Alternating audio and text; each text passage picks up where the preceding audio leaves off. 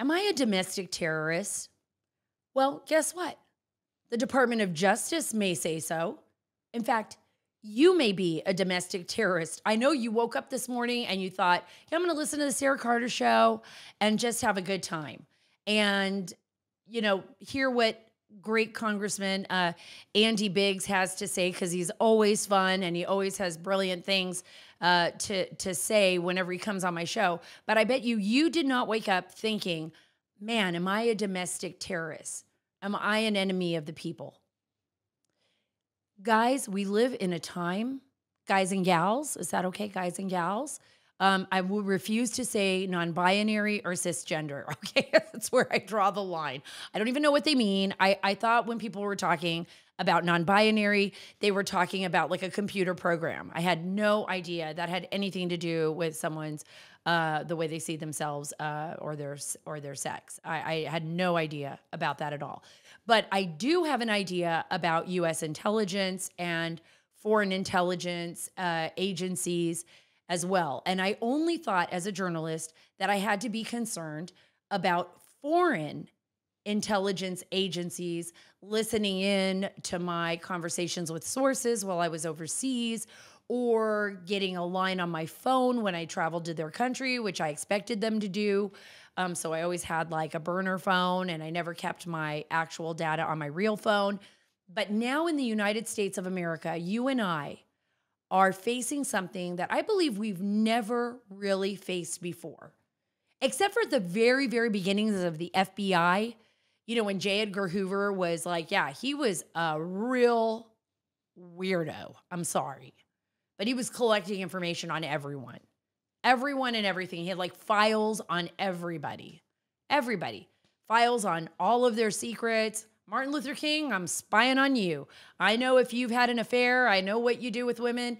Cesar Chavez, and these are the guys that were more, like out there and vocal. But they were collecting on everybody.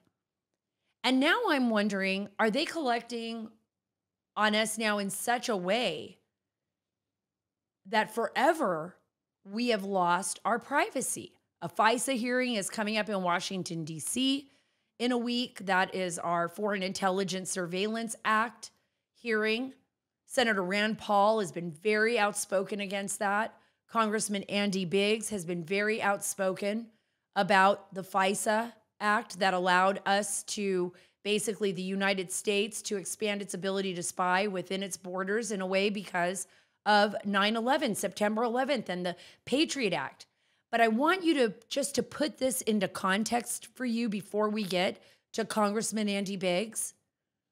We have a wide open border with more than 1 million known gotaways that have disappeared into our country. And by the way, we should have learned our lesson, because September 11th should have opened up our eyes, right? But instead, the Biden administration just leaves it wide open, overturned every great regulation and rule and policy that President Trump had during his administration at the border, overturned all of that, and just opened the border wide open. So next week, when lawmakers tell you that we really need FISA, we need this Foreign Intelligence Surveillance Act, we need the 702s, and we need to collect all of this data because we might be able to prevent a terrorist attack, ask them why they were okay with leaving the border wide open so that anybody from anywhere in the world could come in. And we probably have sleeper cells here right now, and criminals who are endangering our citizens. And by the way, innocent people who are living in the shadows. Ask them why that's okay, but they need the FISA. And then you'll realize what's going on here. They are collecting information like we've seen on our politicians. They have weaponized the system against the American people. Yes, if you're Catholic and you go to Latin Mass, you probably are a domestic terrorist, according to the DOJ. Yes, Sarah, you are a conservative journalist. And if you talk to a source that we deem somebody of concern, which I'm sure they already have, they've probably found sources and found reasons to spy on me and anyone else, then we will deem you a problem and possibly a domestic terrorist. By the way, I do attend Catholic Church, as well as non-denominational. I like to spread my love for Christ all over the place and for God. So probably I am a domestic terrorist, according to them. So the thing is that we are Americans. We need to stand together. We need to say no more. We have a constitution, folks. They are not in charge. We pay them to work for us. Do you really want everything that you do and everything that you think to be at their fingertips so that they can target you whenever they want? And I know some of you think, well, I'm never going to, do anything wrong. Oh, all you have to do, remember during COVID, is decide that you don't want to wear a mask or you want to invite more than 6 people into your house. And all of a sudden you become a problem to the government. Don't think the government is always going to be so easygoing. They are slowly eroding at our power and our freedom as American citizens. It's up to us to keep them in check. And that is why I have the wonderful Congressman Andy Biggs on this show, because he's always out there doing yeoman's work, right? On the border, at hearings in New York City. I saw him there. He was staring down Hank Johnson, staring down Adam Schiff, saying, I'm not going to take this from you. You better treat those victims the way they need to be treated. That was the whole Alvin Bragg victims hearing. And before I get to him, I want to tell you about another great American patriot. Yes, Mike Lindell and his company, My Pillow. I love My Pillow. I love My Pillow slippers. I love My Pillow pillows. I love My Pillow mattress toppers, and everything that they have there is fantastic and a great gift for you and your family. And right now, you can buy one, get one free on My Pillow 2.0. By the way, the My Pillow 2.0 is so nice that every time when I wash my sheets and I take it off of the pillow, I take the pillowcase off, you could still feel like the coolness against your face. And living in Texas, I love that. I want to feel cool. I don't want to feel sweaty at night. It has heat regulating technology that keeps you comfortable throughout the night. New fabric dissipates heat and humidity to basically create a cooling sensation. And I have proven it. I have done it over and over again. That pillow stays cool no matter what. So right now, for a limited time, when you buy one My Pillow 2.0, you're going to get another one free with promo code Carter. That's CARTER. Go to mypillow.com. That's My Pillow 2.0. mypillow.com. Buy one, get one pricing, plus discounts on your favorite My Pillow products like towels, sheets, slippers, and more by using code Carter, CARTER. Stay cool and sleep better with the My Pillow 2.0 buy one, get one free sale going on now at mypillow.com, promo code Carter. That's mypillow.com, promo code Carter. I've got Congressman Andy Biggs from the great state of Arizona on with me. And he's also a very good friend, just a great American and a great patriot. Thanks so much for being on, Congressman. It's great to have you back. I feel like it's been a while. Yeah, Sarah, it's good to see you. Good to be with you. It has been too long, to be honest with you. Except for the fact that we were kind of across from each other at that hearing, remember? So it was like we were, yeah. I saw you sitting over there intently looking at notes and staring at, the folks that were on my side, which happened to be the Democrats. I liked the stare down that you gave them, though, when they were insulting the victims of crime in New York City. I'm very proud of that. I was incredulous. For two things. Number one, that they would actually condescend and belittle victims of crime in their own city as a result of policies that they support.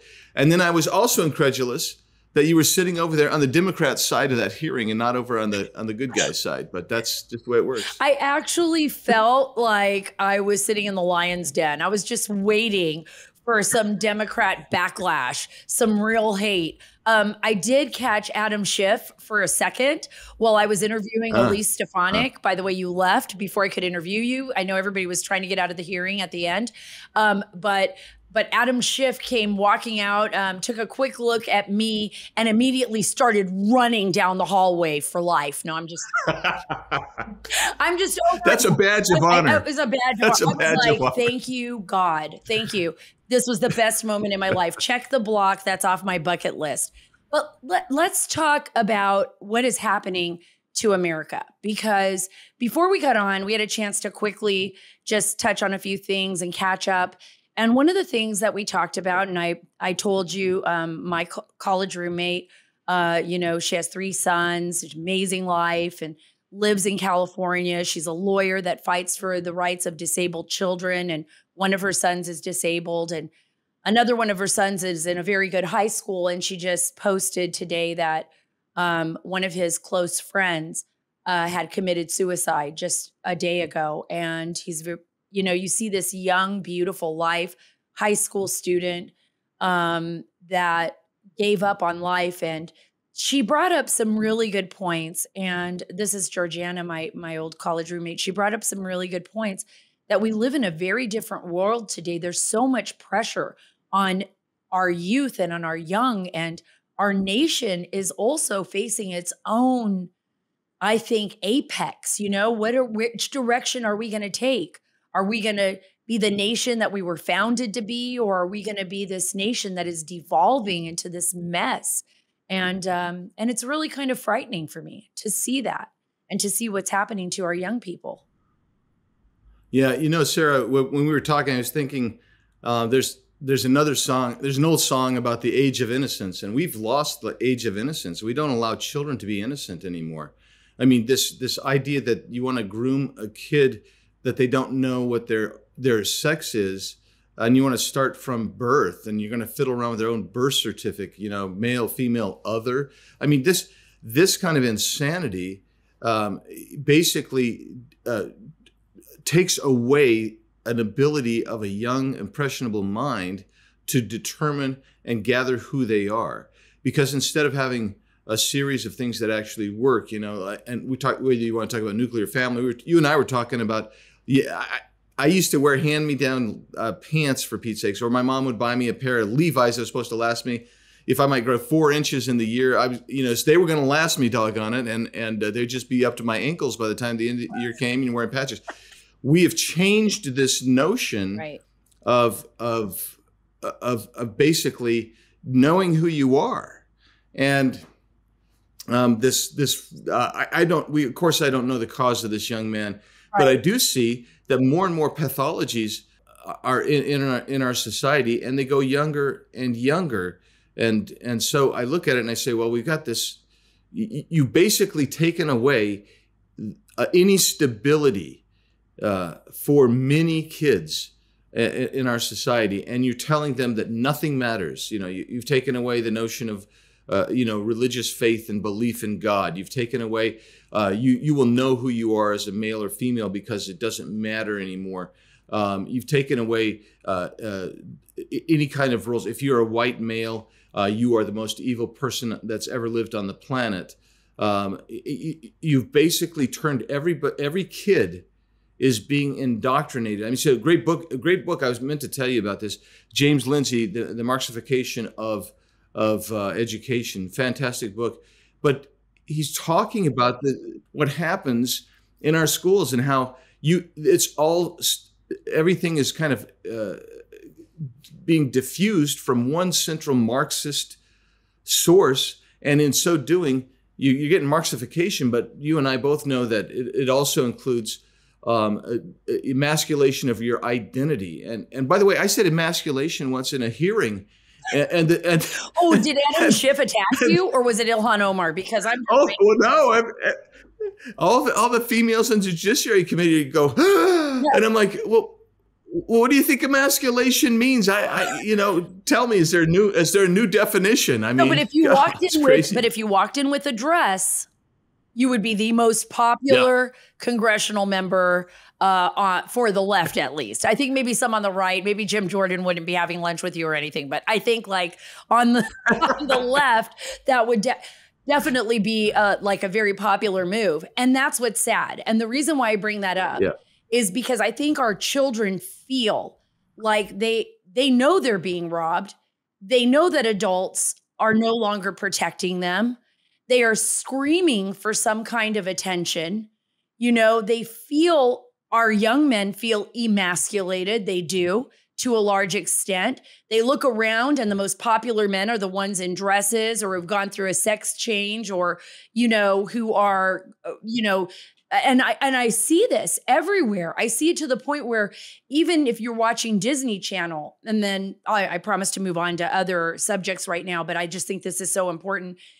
Children are being inundated with sex issues, gay marriage, teenage gay affairs. And I couldn't even believe what I was seeing on television. I don't let my daughter watch, the Disney Plus anymore. I took it away, even though I love the old Disney movies.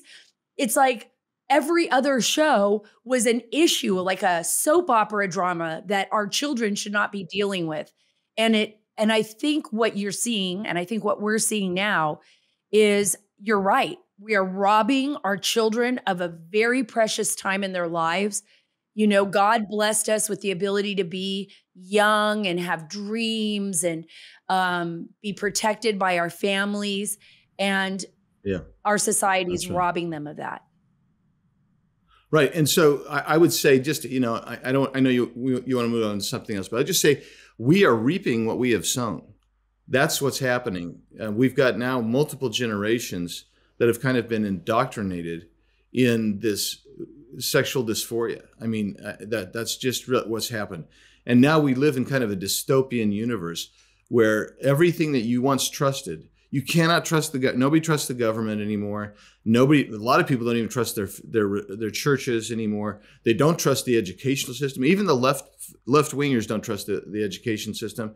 You don't trust business because you see what's coming out of the boardrooms. You don't trust basically, you name an institution in our society. You don't trust any of the federal bureaucracy.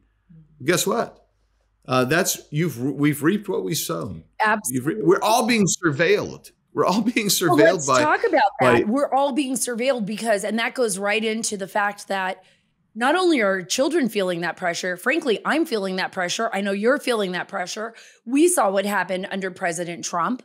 We saw the extent of the ability of our intelligence agencies and to gather information on Americans. This is with U.S. taxpayer dollars, and not having a appropriate warrant and basing it on baseless lies like the Christopher Steele dossier. And now we see that in 2020, and by the way, I was listening to Bob Woodward's book on tape where he plays all of the interviews with President Trump. And for all of you out there that still think the Christopher Steele dossier is real, it is not. All you have to do is even listen to Bob Woodward, who's on the left, and he called it garbage, complete and utter fallacies and lies. And now we see a new and groundbreaking, I believe, piece of information is that those 51 intelligence officers who in October of 2020 put together a letter saying that the Hunter Biden laptop was Russian disinformation. Now we find out that Mike Morrell, who was kind of leading that effort with the 51, former deputy director of the CIA, and I know him very well from his time at the DOJ and CIA, was actually recruited by Antony Blinken, who is now the Secretary of State. So during the campaign, to write a false letter discrediting a true story that Miranda Devine and the New York Post did to inform the American public. Do you see that as election interference? It's totally election interference. And I just want to point out that we saw an impeachment that resulted in a resignation of Richard Nixon over something that was so silly and microscopic compared to the type of offenses we've seen today. And if you begin to talk about, well, Blinken should be impeached, Mayorkas should be impeached, how about Joe Biden should be impeached?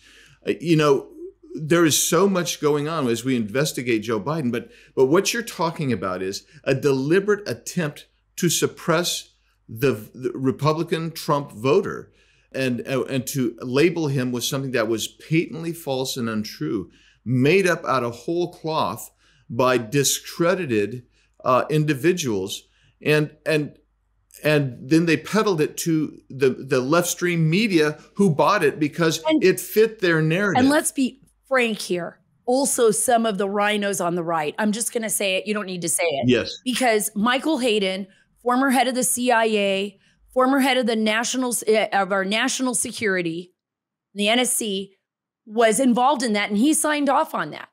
And I've interviewed him before. I remember interviewing Michael Hayden when he first went to the CIA, and I was at the Washington Times. And I went up to the 7th floor, at Langley, and sat down and interviewed him. And I interviewed him a number of times before. And I remember one thing that he said to me that was really, wow, it's still stayed in my head. And Michael Hayden said to me, and I said, do we have any more privacy anymore, sir? And he said, for any American who believes that they still have privacy, they are sadly mistaken. There is no more privacy. And this was a person that was in charge of all of the, basically the apparatus that would be used to spy on people. So yeah, he signed off on that letter. I'll be back in a second with Congressman Andy Biggs. But first, I want to tell you about Allegiance Gold. I love this idea, right? Because Allegiance Gold will deliver the gold and silver right to your door. I know that sounds too good to be true, right? But I want you to think about what's going on right now in our world. We need to diversify. We've seen what's happened in our banking system here in the United States, and that should send a warning, and by the way, a chill up your spine. And don't just trust me. Do your own research. You have to be able to protect your assets. You have to be able to diversify to protect your family. And I believe in Allegiance Gold. And right now you can get $5,000 of free silver on a qualifying purchase when you tell them that Sara sent you. That's right, $5,000 of free silver on a qualifying purchase when you tell them that Sara sent you. My friends at Allegiance Gold can help you protect your IRA, your 401k with physical gold and silver. Like I said, they'll deliver it securely right to your front door. So right now, get $5,000 of free silver on a qualifying purchase when you tell them that Sara sent you. So don't wait. Call or click today, 877-702-7272.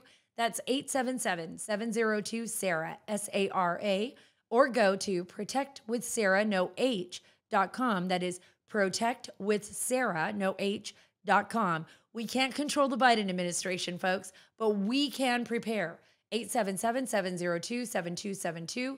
That's 877-702-SARA, S-A-R-A, or protectwithsara.com. If you enjoy conversations with America First Patriots like Andy Biggs, subscribe to my show today here on YouTube and Rumble. Does it frighten you, Congressman Biggs? The way some Americans are seeing it now is like, no one's going to be held accountable. We have a government that's trampling the Constitution, and we don't know where to go from here. I keep seeing that on my Twitter feeds. Everywhere, people are worried. It's a constant theme that I hear in my district and wherever else I go. So I go around the country and speak and talk to groups. That is a persistent, constant theme. But the reality, unfortunate reality, is that indeed nobody has got privacy. And so we're having a hearing this next week on the abuse of FISA, right? But I'm afraid that some of my Democrat friends and some of my Republican friends are going to say, well, but we have to have this. We're no safer after, are we any safer? Did we prevent anything by spying on you or me or you've got this massive NSA complex at the point of the mountain just south of Salt Lake, Utah. It is massive. And they're basically storing data and looking at data about American citizens. And I'm like, this is crazy. And we've got to take this back. And it gets to back, this is actually a nice round back to where we are when you and I were talking about the age of innocence. The age of innocence allowed you to make mistakes and then correct them. Right. But the age that we live in today will allow you to be subject to bullying, surveillance, criminal charges, civil harassment, because no one has the ability to actually grow up, try, make mistakes, experience the bad so they can know the good, the weakness so they can know the strength. None of that. None of that. That's absolutely true. That's such a great point. What a brilliant point. You're right. It's like you're stuck in whatever whatever you've said, whatever you've done, we know that the FBI has been going through people's text messages, listening to their private conversations and bringing them forward and actually using it against them. Not just the FBI, but we could see that in court hearings now. We can see that it's expanded under Obama to be able to spy on reporters talking to sources, or doctors talking to their patients, or clients of with lawyers, breaking that lawyer-client privilege, and this is what is going to fundamentally, I believe, transform our nation. And that's why the FISA hearing is so important, and people should be held accountable, because you can't say you protected the nation by casting out a gigantic wide net and not focusing on the threat. You're not the only reason that the NSA or the CIA or anybody who has access to that, even in the FBI, would want that capability is to be able to cast the wide net. So that way they can sweep you up in that net whenever they want. It's like going back to the beginning of the FBI. And by the way, if they wanted to protect us, I'm going to bring you right to the subject that I know is near and dear to your heart. Why don't they shut down the southern border? They could protect us. They could protect the children being trafficked into our country. So if they really care about protecting the American people, why is the border so wide open that over 5 million people by the end of Biden's term are going to be in our country? And that's more than some states. Why is that happening? Yeah, Sarah, I was just down at the border last week with your friend and my friend Art Del Cueto, and so Art, and I got to tell this story because I think it illustrates what happens day in, day out. We were down on the Tohono O'odham Reservation, and I know you've been there, and so we're just driving now. We've been to the Bamri Wash, now we've been to San Miguel Gate, and we're driving eastbound, and we're heading to the Babos Mountains, and basically there's nothing out there. It is totally isolated. And I look up, and about 200 yards ahead of us, there are several kids, small kids, playing in the dirt road ahead of us. And Art and I see this, and we're like, uh-oh. And I'm thinking about, are those reservation kids? But why would a reservation kid be out there? There's not even, there's nothing there. And we get there, and there's 21 people there. And they're all from Mexico. They're all coming in. By the way, the number 3 country is over 10,000, this fiscal year, over 10,000 South Asian Indians have come to the Tucson sector. Why the Tucson sector? I don't know. But anyway, so we see this group of 21. There's a lady carrying an 8-month-old baby, another lady carrying a 5-month-old baby, a 10-year-old kid in Huarache sandals. We said, how long you been here? We've been here 2 hours. How did you get here? The coyotes, they all are very open. The coyotes dropped us off, further south, and pointed to the Babo Mountain and said, you go to that mountain there, and then once you get to the fence, sit down, and the CBP are going to come pick you up. That's what they were told, and that's what's happening there. Now, why were they there? Because as all the Border Patrol finally converged to pick them up, there's nothing guarding the rest of the border, and drugs flow in. High-value targets like Iranians, terrorists, criminal gangbangers. They're going to come in. And this administration does not like the United States of America. I absolutely agree. And I think that the chaos is purposeful. And I think that's why they are doing it. Yes. And we're watching it happen. And I feel like I have no control over the direction it's going in. And the reason, I'm going to jump really quick, because the border, that I agree with you, Title 42, it's going to end. We know that's going to happen. There are some estimates that the numbers could be as high as 400,000 people in 1 month at the end of Title 42, just because of the amount of people that have been traversing through Central America and coming through Mexico. What do you think about that? Do you think those numbers might be accurate right now? I mean, we're seeing huge numbers anyways. How concerned are you about the end of Title 42 with nothing else in place to kind of control the border flow? Well, concerned for a lot of reasons. Number one, just as you say, no control. Number two, there's over 40,000 people, I've been told, in Tijuana waiting, amassing already, ready to come over. I don't mean Tijuana. I mean Juarez. I'm sorry, I said Tijuana, but in Juarez. I've been told that there are thousands and thousands and more just on the other side of the border waiting for Title 42 to go away. And the Democrats don't believe that anybody knows what Title 42 is. The cartel does. They know what Title 42 when that goes away. The third thing is talking with the sector chiefs that I've talked to in the last month or so, and local law enforcement. None of them are prepared for that kind of influx. These people are going to be released into the border communities because there's simply going to be no place for them to be detained and processed. And by the way, that group of 21, they were estimated by a CBP agent that I was talking to. They thought they would be out within 4 to 6 hours from the time they got picked up, released into the states. That's what's going to happen. It's, like Tucson's going to see an influx, Yuma's going to see influx, Del Rio, McAllen, Brownsville. All of those are going to see massive influx of people being released into their community. And then I want to hear Representative Escobar say, "Hey, this is no problem," because she says there's nothing. She never says there's a problem at all.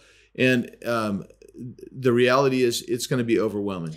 I think it will be, and we already know it's overwhelming. We have over 1 million known gotaways in our country, probably much higher than that. But yet the DOJ and the FBI says Catholics who attend Latin Mass might be domestic terrorists, or a parent who stands up to the school board. We already know that the Department of Justice its priorities are so upside down under Merrick Garland. What is your assessment of that? And do you think that's going to continue to be a problem, how the FBI is designating particular groups domestic terrorists, while they've probably already let in God only knows how many sleeper cells? It's a huge, it's actually a crisis because they've weaponized and politicized DOJ, FBI, and the intelligence community and the other parts of the federal police apparatus. So my get back to my deal is, the next committee hearing we have for judiciary should probably be in Washington, D.C., and take a look at the deputy U.S. attorney there, who's in charge of prosecuting both the local D.C. laws and the federal laws there, and how he's abusing those. And because I have this sneaking hunch, might have looked at some numbers, but I have some sneaking hunch that he's actually more lax than Alvin Bragg is up in New York. And so I think you've got massive problems in D.C., and I think we should highlight that. I absolutely believe that, and I will attend that hearing. But this time, I'm going to sit on your side. This time, I'm going to be on the Republican side. I am not sitting near Adam Schiff next time. That is a promise. You got that. Okay, now before I let you go, 2024 is around the corner. I know that there are a lot of people that are gearing up on the Republican side, on the GOP side. What is it going to take to go across that hump this next election to get someone in office, an elected official that actually is an elected official that we voted into office? I believe unelected officials are now running the White House. I can't imagine that President Biden has any capability to do this whatsoever. So what is it going to take for the Republican Party and the conservatives to actually get that and get it back? Well, first of all, the election laws have to be cleaned up in most of these states. And we have a governor in Arizona that just vetoed some pretty strong election law reform. So that's terrible. But the problem is there are several states, which we could name them: Arizona, Georgia, Wisconsin, Pennsylvania. That's the mountain to climb, and we're going to have to win those states. And right now, we've got a new GOP chair. He's doing, I think, trying to bring everybody together across the board, so that right, left, and like you said, the more, I'll just say, the more moderate establishment types, they need to stay home with the Republican, whoever it is. I mean, I got told that for years because it would always be a primary where a more moderate Republican would win. I mean, John McCain, for Pete's sakes, for years, and John was pro-life, and I got along with him on so many things, but they would say to me, "Andy, you have to come together and endorse John McCain and campaign for McCain." Okay. Well, then why didn't the left-wing Republicans or more moderate Republicans come together and try to help Carrie Lake, she won the primary fair and square. Why didn't they come for Blake Masters, who won this Senate primary fair and square? That's what we have to have if we're going to pull this thing back together. And we just don't do a really good job of that. The Democrats, although they're the much good news better for us at is that. They are much better at that. Yeah, They don't even care we if have it's a Ilhan Omar. tremendous. They'll just back you. Exactly, but I mean, look, you got Kirsten Sinema has now gone independent in Arizona, and Ruben Gallego is going to run against her as a Democrat. That's going to be one heck of an interesting race, and will have, in my opinion, a dramatic impact on the presidential election in Arizona. Ooh, I think that's going to be very interesting. Wait, let me ask you this: are you interested in running for the Senate? Would you consider it, running for Senate of Arizona in Arizona? So here's the thing, Sarah. Thanks for asking. I'm interested in running from the U.S. Senate. Don't start doing the Adam Schiff on me, okay? Don't start running in the other direction. Don't start Schiffing everybody. We want you to run towards the Senate. Are you endorsing anyone? Not yet. I haven't endorsed anyone. I'm waiting to see who all gets in there. I know some people I think are going to get in there. We'll have to wait and see if they actually pull the trigger. But okay. Can you say pull the trigger anymore? I don't even know. I don't even know. I'm going to say pull the trigger. Yeah. I'm fine with that. Yeah, I'm fine with that. We pull the trigger on that. And then last but not least, your final thoughts for all of you listening out there. His final thoughts are usually like brilliant. We're going to have a moment here. I'm putting you on the line. Pressure. No pressure. No pressure at all. Final thoughts. Final words of wisdom for all of the Sarah Carter Show listeners. Oh, so you're not even going to tee it up for me? Well done. Okay. So what I would say is, while it seems in some ways hopeless and irredeemable, I think that we win ultimately, because I know God wins. And if we stay faithful and we work hard, we can win. From your mouth to God's ears. And thank you so much for being a part of the Sarah Carter Show. I'm bringing you back on again and again. I love being able to talk to you. I think you're one of the few people with common sense and actually an honest broker whenever I speak with you. I think you just come from the heart, and there's so few people that are that genuine anymore. Thanks so much, Congressman. So I think we covered just about everything under the sun that the American people, at least the people that I've been speaking to, and I'm sure you out there talking to your friends and your families, talking to your neighbors, are worried about. We're worried about our nation. We're worried about our right to privacy. We're worried about a wide open border. We're concerned about election integrity. We're worried about the fact that the government is encroaching more and more on our freedoms. And we're mostly worried about our children and about their future and what that holds. So what do we need to do? We need to look at the glass as half full, because thank God we don't live in a country like Iran. Thank God we don't live in a place like Pakistan or Afghanistan where there's no rights at all. So right now, while we still have rights, let's get up and do something about it. Let's get together. Let's go to our children's schools and find out what's going on. Let's find out what our lawmakers are doing. And by the way, if you don't like what your lawmakers are doing and you want to run for office, do it. Just do it. There is nothing stopping you from being more involved and more connected. And remember, there's more of us than there are of them. Thank you so much for being a part of the Sarah Carter Show. I love everything I hear from you. So please keep writing reviews. Please keep sending me your thoughts on Twitter, on Truth. And remember, you can get your kids joining the amazing club, Awesome Sauce. This book is great. It's part of a great series of books by Brave Books. And I am loving every bit of this and what it's teaching our children. You can be part of the Brave Books family with me. So follow me on Truth at Sarah Carter Official, on Twitter at Sarah Carter DC, and on Instagram at SCarterDC. God bless you. God bless our great nation. And God bless the great state of Texas.